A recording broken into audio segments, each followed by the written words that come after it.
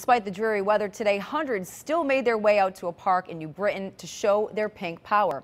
News 8's Stephanie Simoni spoke with some cancer survivors about why this event means so much. Okay, guys, 2 commands. Go, Jenny. Go, Jenny. I kicked its butt, and I'm so proud of myself and proud of all the other beautiful women that are here today.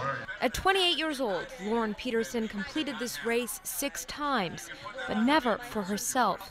6 months ago, she had a double mastectomy, and now she's cancer-free. It was kind of my metaphorical finish line, and also obviously a literal finish line as well.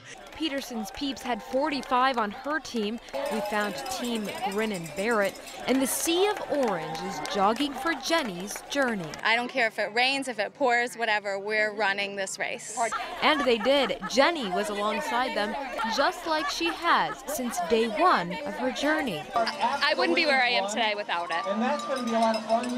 That's the only thing I could say. They've been everything. Since the very second I found out that I had breast cancer, I've never been alone. With each person that crosses that finish line, they're hoping to raise about $500,000. All of that money staying right here in the state. Just that I'm extremely grateful for all the work that Connecticut Breast Health Initiative does for women and for men with cancer. And it's just a great way to show appreciation.